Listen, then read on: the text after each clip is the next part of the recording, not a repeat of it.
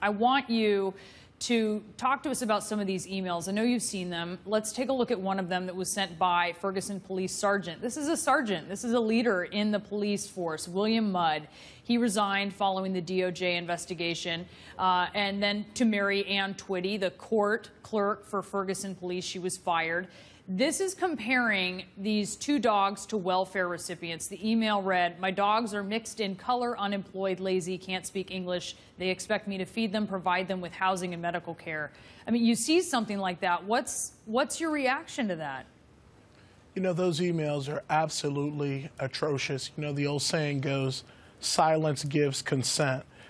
For leaders within that department, within that city, to remain silent on those types of terrible issues and not stand up and say something and continue to allow that behavior to take place on taxpayers' time and with their resources is very disappointing.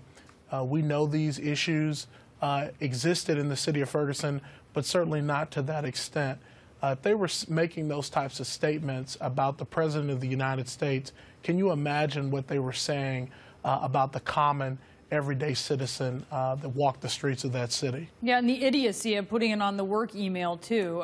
Tom, you've seen these emails. Some of them, as John mentioned, they took aim at President Obama, at the First Lady. This was an email that was sent by Mary Ann Twitty. It included an image of former President Ronald Reagan feeding a baby monkey. And beneath the photo, there's a caption. It says, "Rare photo of Ronald Reagan babysitting Barack Obama in early 1962. There's another photo that was sent by Twitty. It was captioned, "Michelle Obama's high school reunion." I mean, these are horrible, horrible images and connotations that they're talking about here.